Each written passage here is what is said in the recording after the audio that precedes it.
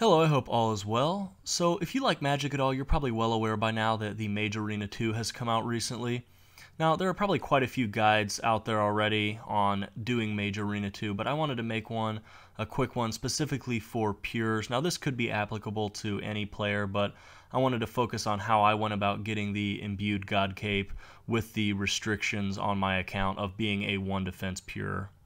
Now, before you can even start Mage Arena 2, you'll need to do Mage Arena 1 and perform 100 casts in the Mage Arena with each of the 3 God Staffs. You'll get one for free for completing the mini quest, but the other 2 will cost you 80,000 coins each. Just be advised that the Mage Arena is a dangerous minigame located deep in the wilderness, and players like this silly man over here will dress like the Saradomin Wizard and attempt to get you to skull on them. So as a way to avoid that, just make sure you're checking your mini-map for any white dots, and it might be a good idea just to attack exclusively the Zamorak and Guthix one to avoid accidentally skulling. Once you have completed 100 casts of each god spell within the Mage Arena, you'll want to talk to Kaladian out here, and he'll give you an enchanted symbol. This is used for finding the demons within the deep wilderness, and it works the same way as the Strange Device does for Master Clue Scrolls. This is the setup that I use for fighting the demons. You want to use a combination between maximum possible mage bonus that you can afford, but also no more than you're willing to risk, as this will be taking place in deep wilderness in multi-combat, and the demons will teleblock you from time to time. As a 1 defense pure, I would strongly recommend Elder Chaos Druid Robe top and bottom, as well as the Occult Necklace and your God Staff as your protected items. It is important to note that each demon can only be killed with the matching God spell or with a twisted bow, and since most people probably can't afford a twisted bow, that means in order to kill the Saradomin demon, you'll need Saradomin Strike. To kill the Guthix demon, you'll need Claws of Guthix, and for the Zamorak demon, you'll need Flames of Zamorak. To get started, I recommend either using the Burning Amulet to teleport to the Lava Maze, or an Anakarl Teleport tab to teleport to the Demonic Ruins. Once into the wilderness, use the enchanted symbol to scan for the god that you are, or the demon that you are looking for.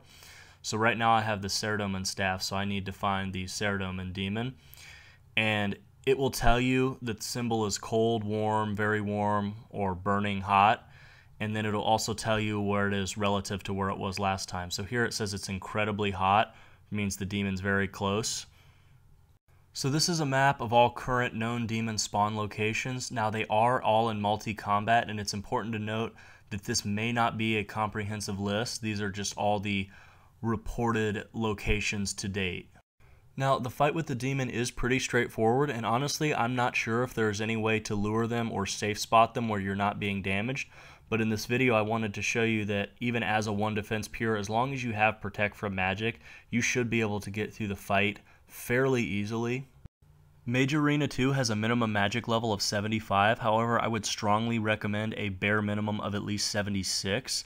That way with a magic potion you could boost your level to level 80 and use charge. This increases the base max hit damage of the god spells from 20 to 30, which can be extremely helpful during this fight.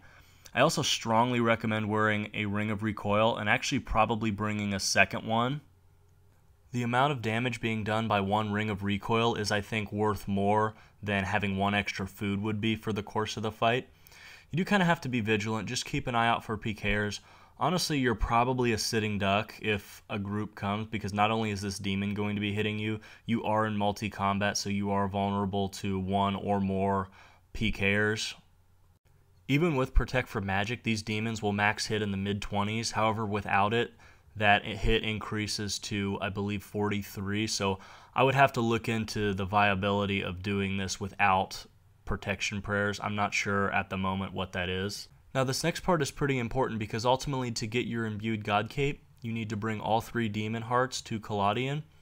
However, they are not bankable. You could choose to hold on to all 3 of them while you're killing the demons and then take them all in at once, but I do not recommend that, because if you do die, you will lose all of them and therefore all of your progress. You'll have to go re-kill the demons. So what I chose to do was dress as inconspicuously as possible, going with no armor on, just a full inventory of sharks, and my finger over the log out button, and deposit them with Kaladian. He will hold on to them for you.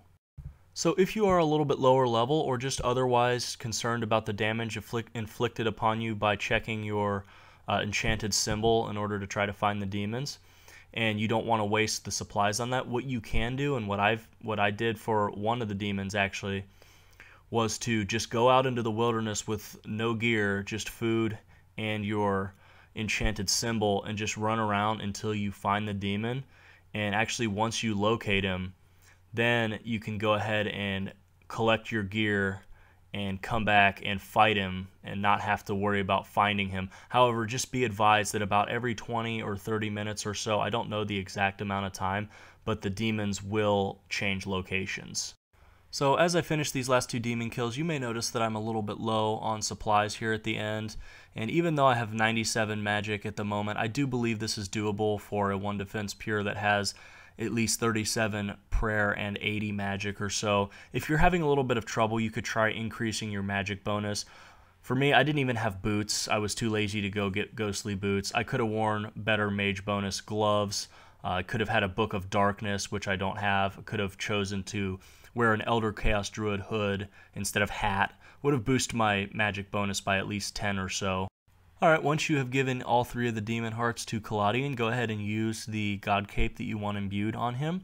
And here are its stats.